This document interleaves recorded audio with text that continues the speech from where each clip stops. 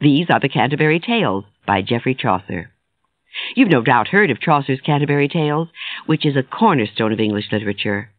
But to really enjoy these stories, we need to understand a little about the English language at the time these works were published.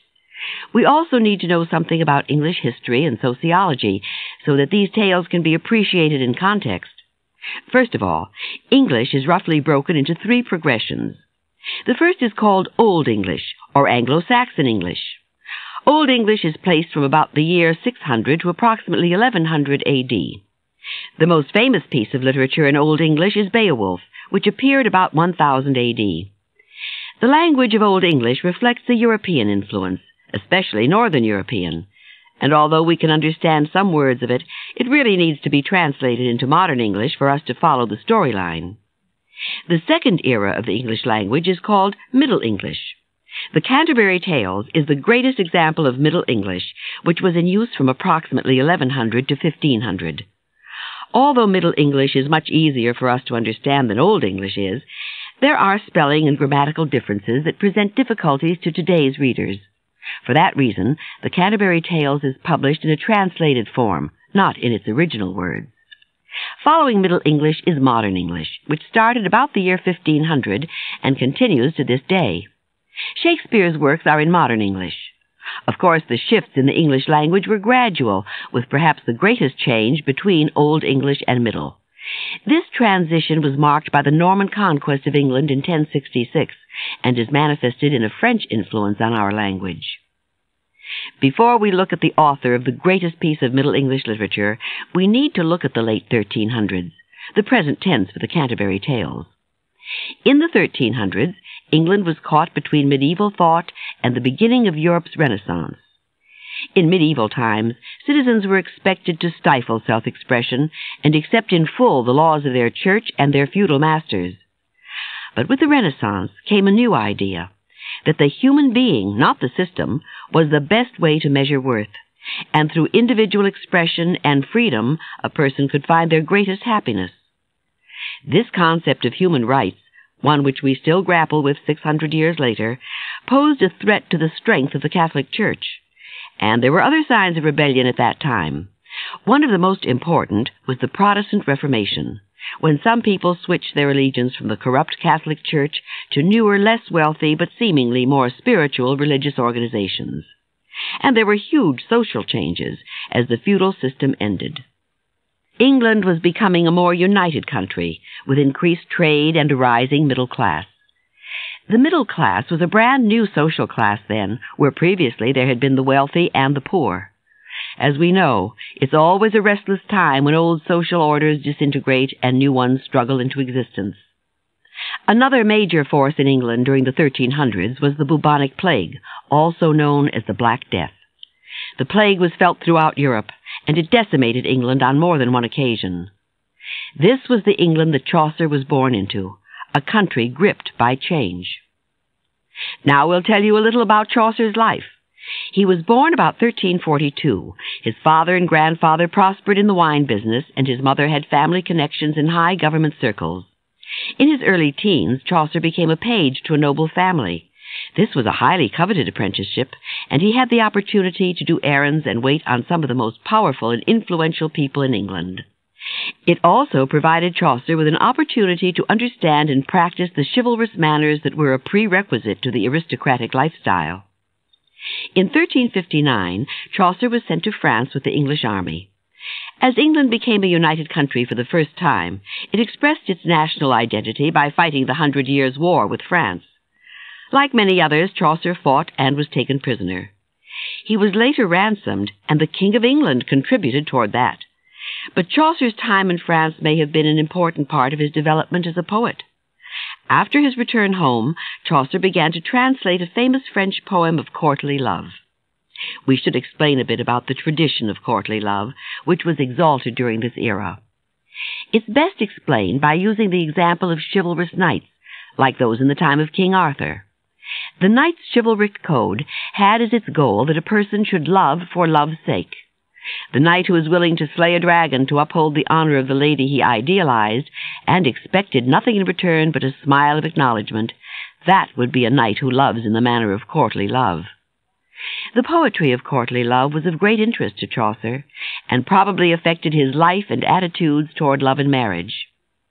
Courtly lovers never expected to find love in marriage, which was considered far too practical an arrangement to provide the noble inspiration that one idealized in an unattainable love object. So when Chaucer married a lady-in-waiting to the Queen, around 1367, he probably saw it as a marriage of convenience that benefited both parties. Chaucer was soon in the English court, and held a number of high-level jobs in royal service. His work enabled him to travel on trade missions, and he took a few trips to Italy, where he had the opportunity to come in contact firsthand with the Renaissance. These travels must have delighted Chaucer, who was extremely well-educated and well-read. In addition to his literary accomplishments in translations, he was expert in physics, astronomy, and medicine. With his exposure to the court and his many travels, Chaucer had a tremendous wealth of experience. All these talents and his background were brought to bear in the Canterbury Tales, his diverse collection of stories from many times and places. For a few years in the late 1380s, Chaucer was out of favor with the court. Actually, this turned out to be a help, for it provided him with the time to work on the Canterbury Tales. Chaucer originally planned to write almost 120 tales, but he completed many less than that. His idea was that each of 29 pilgrims to Canterbury would tell 2 stories on their way to Canterbury and 2 stories on the way back. When Chaucer regained his favorable royal status in the 1390s, he wrote a few other works in addition to the Canterbury Tales. He lived comfortably until his death in the year 1400, leaving behind one of the most famous poems in the English language. Although students from all walks of life and in all kinds of schools read the Canterbury Tales, Chaucer's original audience was the elite society that he worked and lived in. Chaucer probably read the tales aloud to various court members as he wrote them. Like him, they would have understood his references to classical myth, his sprinkling of French and Latin words, and various literary formats that we no longer use. The Canterbury Tales were published after Chaucer's death, put together by editors who felt they would understand the sequence he wanted. Chaucer himself neither finished the tales nor revised the work he'd done. But the tales grew so popular in the telling that they're credited with forever changing the sound and appearance of the English language. And what was once a collection of tales for only the well-bred to appreciate is now something that anyone can read and understand, even more than 600 years after they were first written. The Canterbury Tales starts with a prologue, which describes the setting of the story and the look of the characters. It starts, "When in April the sweet showers fall, and pierce the drought of March to the root, then people long to go on pilgrimages, and specially down to Canterbury." Now Chaucer describes the 29 people who make up the company of pilgrims. In this prologue, with its colorful descriptions of Chaucer's companions on the road to Canterbury, descriptions that include careers, habits, physical attributes, and attitudes of the times, we immediately appreciate the flavor of his era and his writing talents. He describes a knight. "A most distinguished man, he was wise and in his bearing modest as a maid. Just home from service, he had joined our ranks to do his pilgrimage and render thanks. He had his son with him, a fine young squire, a lover and a lad of fire, with locks as curly as if they had been pressed." These are only partial descriptions, of course, to give you a taste of Chaucer's poetry. The actual descriptions are paragraphs long, with a full outline of each character's background and plans for the journey. Chaucer himself is just another pilgrim, who goes with these 29 and the innkeeper where they all meet.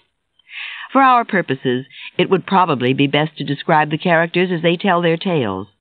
We don't have time to include all the tales, but we will give some important highlights. The knight is the first to entertain the group with a story. His tale is set in ancient Greece, but it has all the trappings of a chivalrous tale of knighthood. This is one of the most important aspects of the Canterbury Tales, that the stories the pilgrims share reveal as much about the teller as they do about the times. The knight's story goes like this. There was once a Greek lord named Theseus, who had as his prisoners of war 2 young men, Palamon and Arcite. Theseus knew that they were noblemen, and he kept them comfortably in a tower. One day, Palamon looked through his prison window and saw Emily, the beautiful sister-in-law of Theseus. Palamon cried out at her beauty, causing Arcite to also look out. Arcite was so enamored of Emily that he said he would die if he could not see her every day. Palamon is furious at this, saying to Arcite that he saw her first. But Arcite says he loved Emily first, and the two friends became enemies. A mutual friend of Theseus and Arcite arranges for Arcite to be released under the condition that Arcite leave Theseus's kingdom immediately under pain of death. Arcite is anguished. He's afraid he'll never see Emily again. Palamon is concerned that Arcite will go and raise an army that can overpower Theseus, and then Arcite will gain Emily. For 2 years Arcite remains in another country, and his grief over losing Emily changes his appearance so much that no one can recognize him. He returns to Athens and becomes a member of Theseus's court.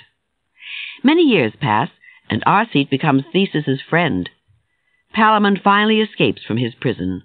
Arcite and Palamon by chance discover each other and engage upon a bloody duel. They are found by the king, who's persuaded by the women in his court not to execute them.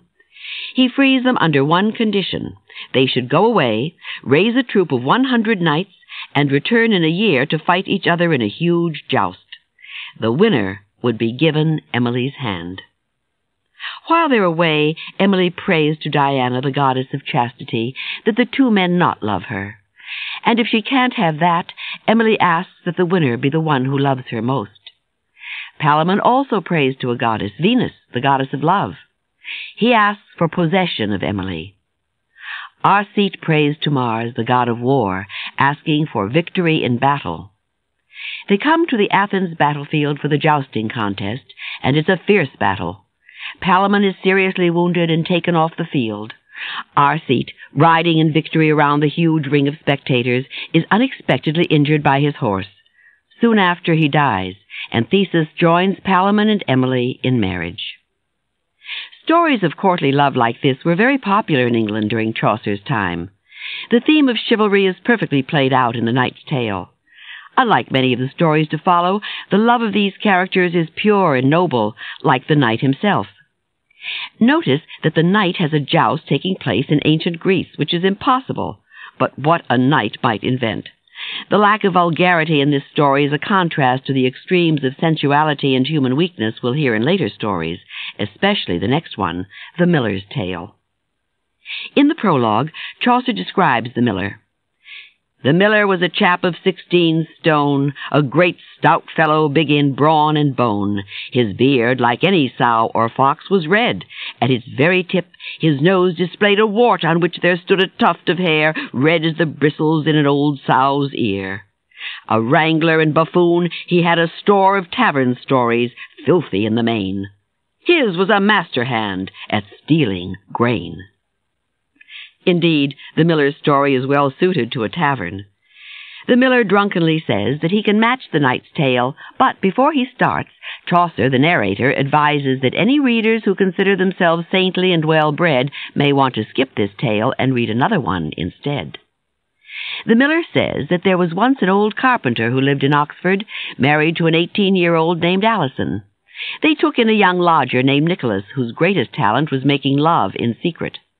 The young man seduces the young woman without any objection on her part, and they decide to play a trick on the old man.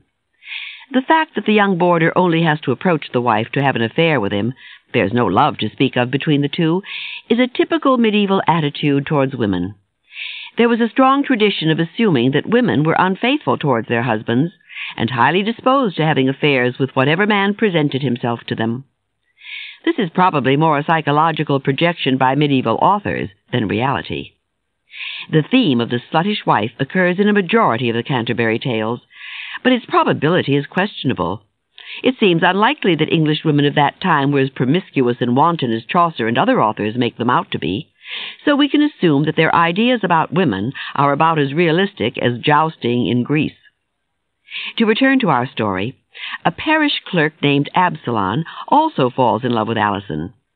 Absalon is a finicky young man, almost effeminate in manner. He's very particular about manners, and is especially offended by people with gas. Absalon sings beneath Alison's window one night to win her heart, but the carpenter isn't concerned because he can see that Alison isn't impressed by Absalon. Nicholas the lodger convinces the old carpenter that he's had a true vision, a premonition of catastrophe. Nicholas says that soon they will be deluged with a flood, like Noah's biblical flood. This worries the old man, and Nicholas suggests that he take 3 little boats, rope them to the ceiling, and put in each boat an axe to cut the ropes. Then, when the flood comes, each person can cut the rope and float away safely.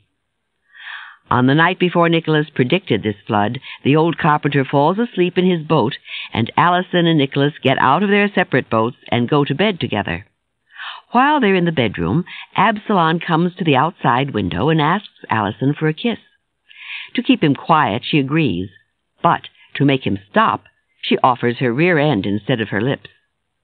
In the darkness of night, Absalom can't see that, and passionately kisses Alison's bottom. But he can tell by the touch what's happened to him, and is infuriated at the joke.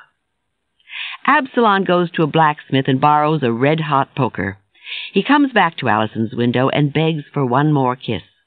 This time, Nicholas decides that he'll play an even better joke on Absalom and puts his rear end out the window. Absalom says, "Speak, pretty bird, I know not where thou art." At this, Nicholas expels gas in such a loud way that Absalom is almost blinded, but Absalom recovers and puts the red-hot poker on Nicholas's rump. Nicholas screams, "Water! Help!"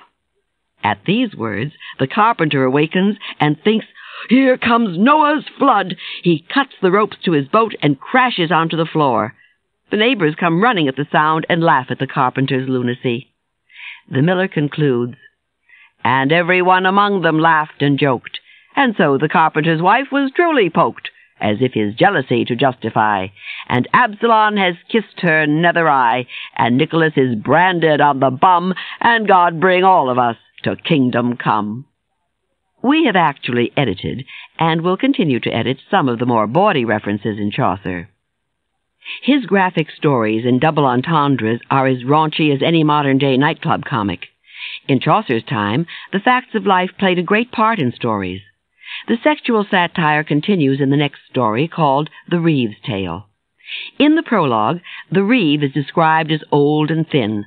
He manages a large estate, and his shrewdness in business dealings make him popular with his master, but unpopular with those who work for him. The Reeve was once a carpenter, and takes offense at the miller's tale, which ridicules a carpenter. For revenge, the Reeve tells an unflattering story about a miller. There once lived a miller in England who made a good living by cheating his customers as he measured out grain. One night, he cheated 2 students by driving off their horse to distract them while he half emptied their sacks of grain. By the time they'd caught their horse, it was dark. They asked if they might stay for the evening and offered to pay. The Reeve gives the 2 young men one of the 3 beds in the common bedroom. The 2 boys have 1 bed, he and his wife have the second, and their 20-year-old daughter has the third. One of the boys, in the middle of the night, gets in bed with the daughter. As in the other stories where women were assumed to be promiscuous, notice that the daughter agrees without comment to a strange man getting in her bed in the middle of the night. Later, the miller's wife goes to the bathroom and, on her return, mistakenly gets in bed with the other student. Both she and her daughter have sex with the 2 men. The next morning, the student who'd been in bed with the daughter goes back to what he thinks is his bed, but it's really the miller's, and thinking that he's talking to his friend, tells of his sexual exploits with the miller's daughter.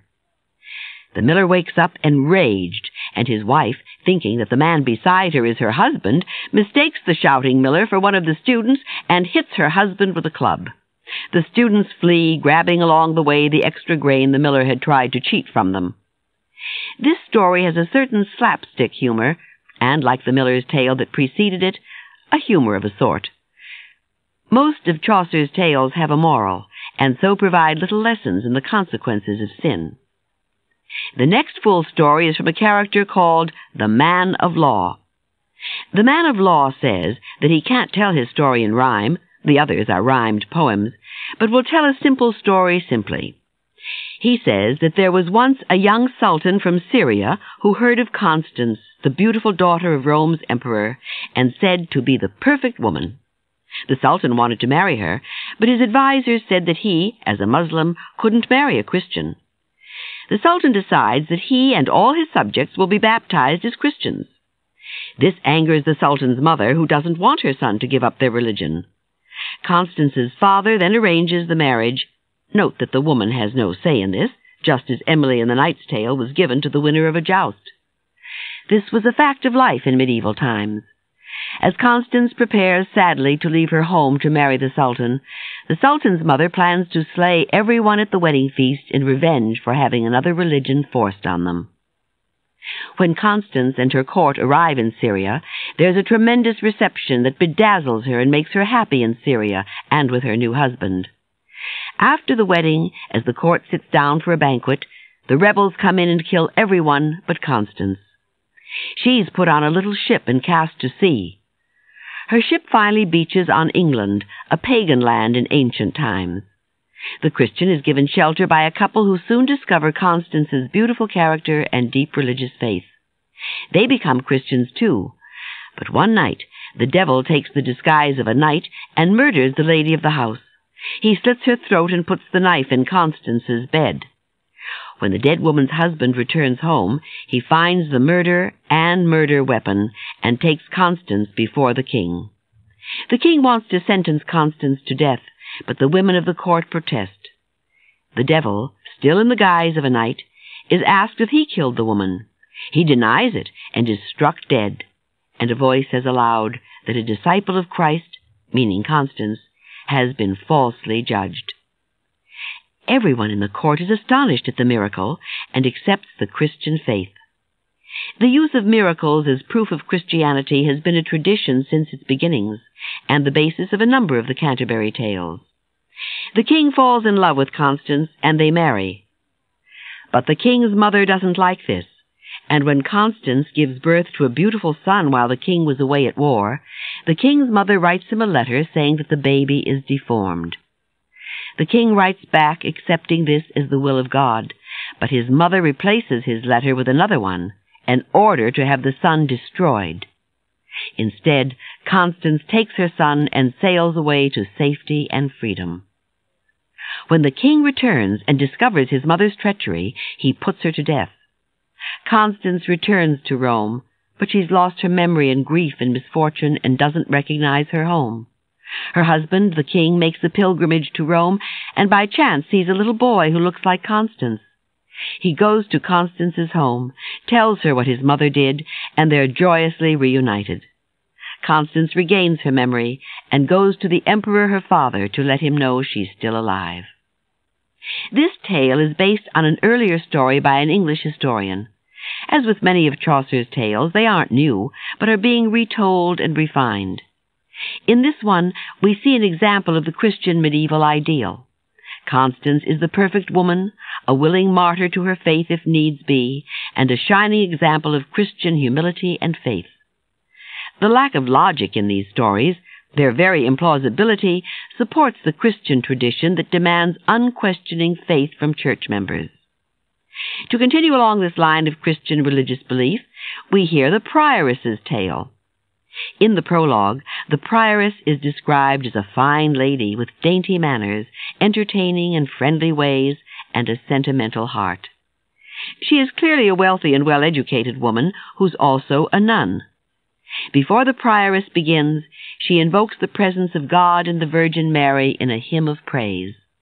Then she begins a story which is anti-Semitic. However, in Chaucer's time there was a widespread distrust of Jews. The kind of story the prioress tells was a common legend, told with different embellishments for many centuries. It also is a typical Catholic martyr story, and in that respect resembles stories taught to little children for almost 2,000 years. There was once a Christian town in Asia, and in the town there was a neighborhood where the Jews lived. On the border between the Jewish neighborhood and the Christian neighborhood was a school for Christians. One of the students was a little boy so young he couldn't even read. But the boy loved a song he'd heard at school, a song that praised the Virgin Mary. It was a Latin hymn, and he memorized the song at great difficulty to himself. He would sing it out loud every day as he walked through the Jewish neighborhood on his way to school. But Satan said to the Jewish people in the neighborhood that the boy was singing the song to spite them and show disrespect to their holy laws. they hired a murderer who slit the throat of the little boy and threw him in a pit. Chaucer uses a famous phrase here, after the boy is murdered, to reassure the reader that justice will prevail. He writes, "Murder will out, and nothing can prevent God's honor spreading." The little boy's mother, knowing that her son was last seen in the Jewish neighborhood, goes there, but no one will help her. Finally, with the inspiration of Jesus, she goes to the pit where the child was thrown. From the ground comes the boy's singing, and all the Christians gather to hear the miracle of the child's voice, singing in praise of the Virgin Mary through the ground. The boy's body is dug up and he's dead, but his singing doesn't stop. A monk finally brings peace to the child's body, and he's laid to rest.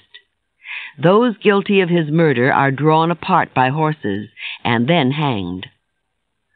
Although the Catholic Church is no longer anti-Semitic per se, all stories about martyrs are based on the view that to not be a Catholic is to be anti-Catholic or anti-God. This kind of adversarial attitude is the basis for religious wars like the Crusades, and even today in bloody conflicts throughout the world.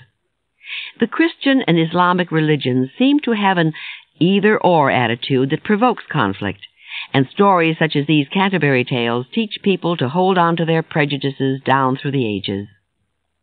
To return to our Canterbury pilgrims, the innkeeper asks Chaucer, "What man are you, scanning the ground with such a steady stare? Look up merrily, say something, and let it be a tale of mirth." Unfortunately, Chaucer's tale is an absurd knightly poem with annoying rhymes and cliché situations. No doubt Chaucer was having a joke at his own expense by making himself one of the most boring storytellers in the group. Chaucer is finally interrupted and asked to concede the floor to someone else. He concedes it to a monk, described in the prologue as a worldly man who loves good food, hunting, and company. This monk doesn't much care for the quiet life of the monastery. Even though the monk is asked to tell a happy story, he repeats one tragic fable after another. He starts with the downfall of Adam and follows it with the tragedy of Samson. In addition to biblical stories, the monk tells stories from Greek and Roman history, all boring and disheartening. Finally, the knight asks the monk to stop. The innkeeper asks the priest, who's been in the company of the prioress, to give a tale. He obliges with one of the liveliest tales, a story that finds its roots in animal legends like Aesop's fables, and continues today in the French classic The Little Black Rooster and other children's stories. Once upon a time, a widow lived with her daughters in a country cottage. They had many animals, but their favorite was a rooster named Chanticleer. Chanticleer was vain about his dynamic crow and had a harem of 7 hens. One spring morning, Chanticleer complained that he had had a nightmare of being chased by some kind of beast. The beast looked like a fox. One of the hens tells him he's a coward to be afraid of dreams and suggests that indigestion caused the nightmare. She offers to make him a laxative. Chanticleer tells her that there are many stories that support the authenticity of dreams. He gives her examples, including the biblical story of Joseph in Egypt. To finish his lordly dissertation, he misquotes a Latin phrase to the hen and feels very proud of his intelligence. Later, Chanticleer sees a fox. He starts to run, but the fox soothingly addresses Chanticleer and tells him not to be afraid.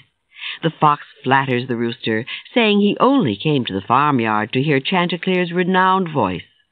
He asks Chanticleer if he can sing as well as his father, another famous rooster. Chanticleer immediately shuts his eyes and bursts into song. The fox rushes over, grabs him around the neck, and runs away with the rooster in his mouth. The hens rouse the household when they see what's happened, and the widow, her daughters, and all their other animals chase after the fox. The rooster suggests to the fox that he turn around and insult these bumpkins. And when the fox opens his mouth to agree, Chanticleer breaks away and flies to a treetop.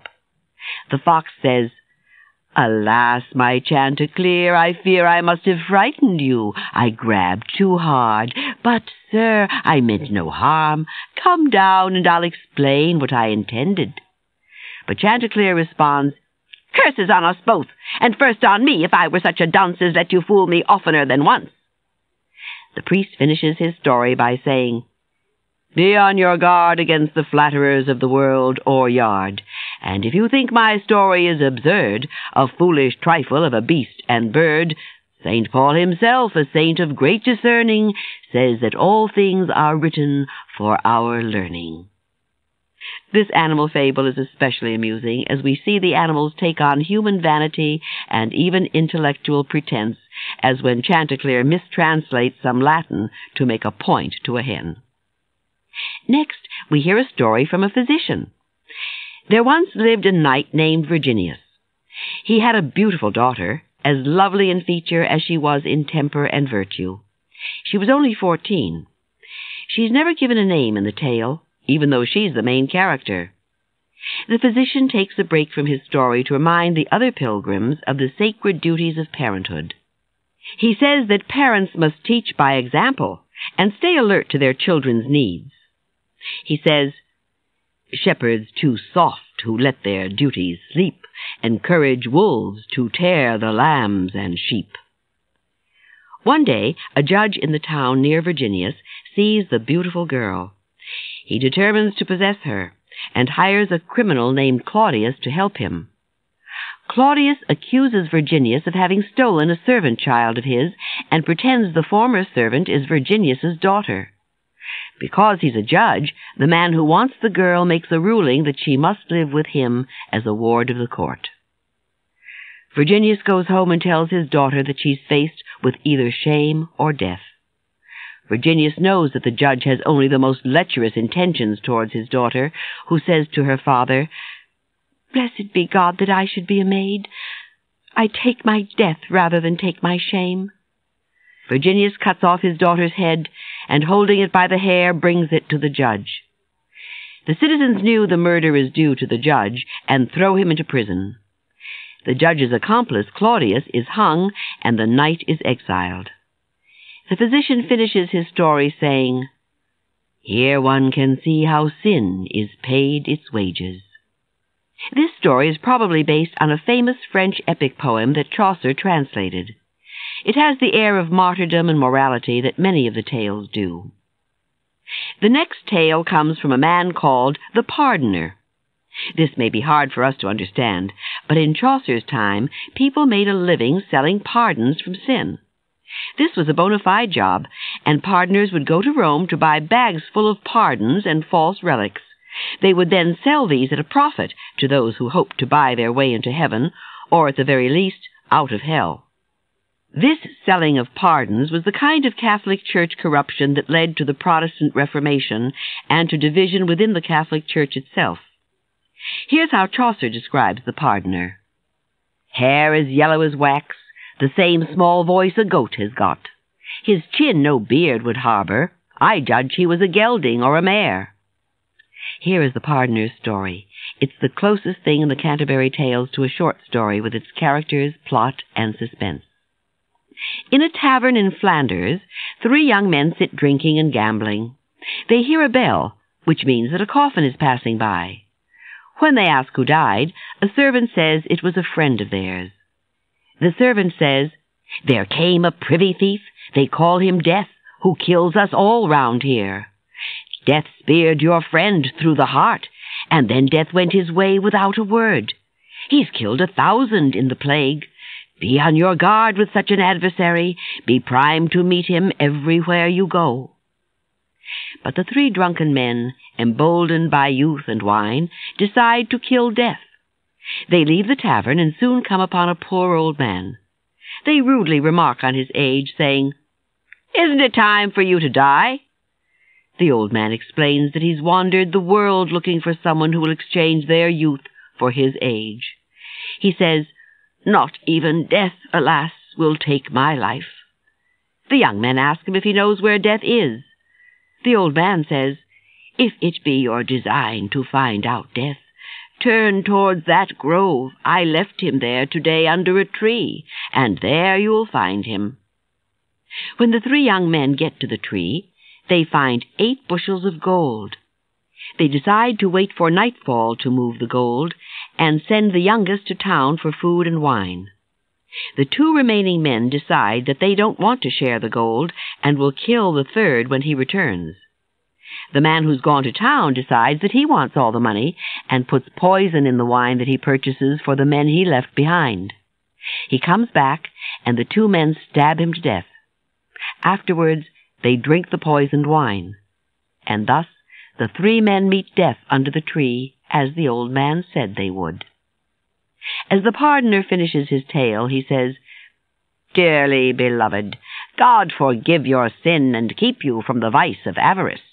My holy pardon frees you all of this, provided that you make the right approaches, that is, with sterling, rings, or silver brooches." So the story ends in ironic humor as the pardoner tries to peddle his wares to the pilgrims.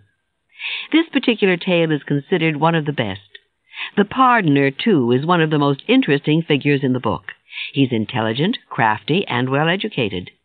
His femininity distances him from some of the more vulgar stories that the other men tell. Also, he admits the hypocrisy of his livelihood, but he confesses that his love of money is something he can't put aside merely for the sake of virtue. The next story that we tell, and the last we have room for, is called The Wife of Bath's Tale. In the prologue, Chaucer describes her. "A worthy woman from beside Bath city was with us, somewhat deaf, which was a pity. Her kerchiefs were of finely woven ground. Bold was her face, handsome and red in hue. A worthy woman all her life, she had been thrice to Jerusalem. In company she liked to laugh and chat, and knew the remedies for love's mischances, an art in which she knew the oldest dances." The Wife of Bath says, "If there were no authority on earth except experience, mine for what it's worth, and that's enough for me, all goes to show that marriage is a misery and a woe." She's been married 5 times, and shared equal footing with all her husbands. The first 3 were old and rich, and each died not long after she established dominance in their relations. The 4th husband had a mistress, which she found very annoying because she wanted all his attention herself. She pretended to have an affair so that he would be annoyed and stop having one himself. After he died, she married a man half her age, a young man she loved very much. But this young man collected books that were filled with negative stories about women. When he began to read them aloud, she grabbed one of them and hit him with it. He hit her back, and she fell down and pretended to be dead. This upset the young man so much that he promised to do anything if she lived. And, as she had with all her other husbands, she finally had her way with her 5th husband. This is her story, which is shorter than her biography in the prologue. At the time of King Arthur, a knight raped a maiden. Arthur condemned him to death for the act of violence, but the queen asked if she could judge the knight. She told the knight that his life depended on him finding the answer to this question: "What is the thing that women most desire?" The knight had 1 year to get the answer. He set off, but no matter where he went or who he asked, he got a different response. After a year, he was despondent, without the answer that would save his life. Suddenly, in a wood, he saw a group of dancing maidens. As he approached, they disappeared, and before him was an extraordinarily ugly old woman. The old woman asked the knight what he sought, and he told her his story. She reassured him that she would give him the answer to the queen's question, but on one condition, that if she saved his life, he would do whatever she asked. The knight consented, and they went before the queen. He gave this answer: "A woman wants the self-same sovereignty over her husband as over her lover. He must not be above her. That is your greatest wish." The women of the court agreed that the knight's answer was true. The old woman said that she had given it to him, and now he must keep his word and do what she asks.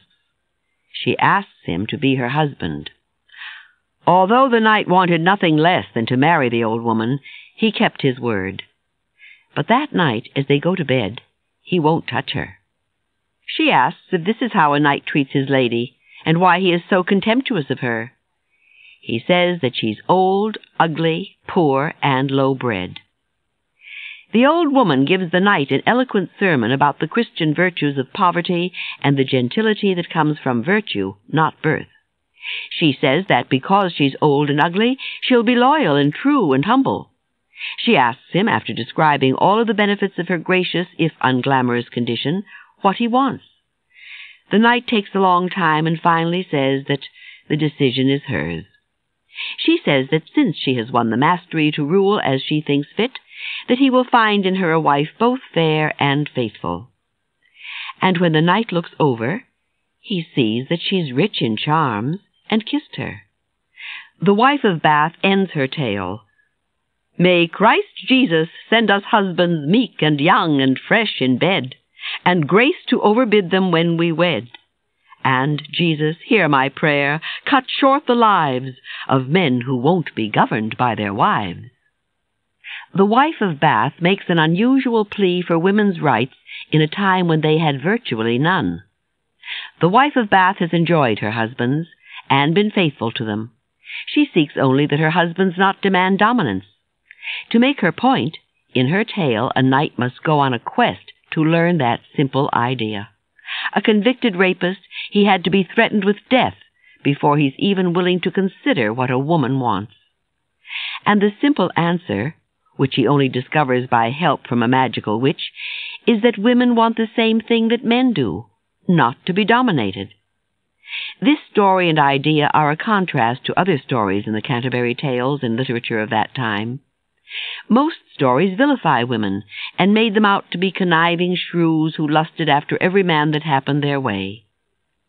Since we have virtually no literature from women to give perspective, we can only assume that the unflattering picture of women at that time was a result of the attitudes of the men, not a reflection of the actions of the women. There is a strange retraction at the end of the Canterbury Tales, where Chaucer says to the readers that he hopes the stories have pleased them. If anything in the tales displeased them, he begs forgiveness for his lack of ability, and says he would very gladly have written better if he had had the power to. But Chaucer has done quite well with his diverse cast of characters and his many stories. We see here more history than inspiration, and more color than substance. But in ending our synopsis of the Canterbury Tales, we quote from the wife of Bath, as she humbly offers her story to the pilgrims. I hope the company won't reprove me, though I should speak as fantasy may move me. And please, don't be offended at my views. They're really only offered to amuse. This is the end of the session.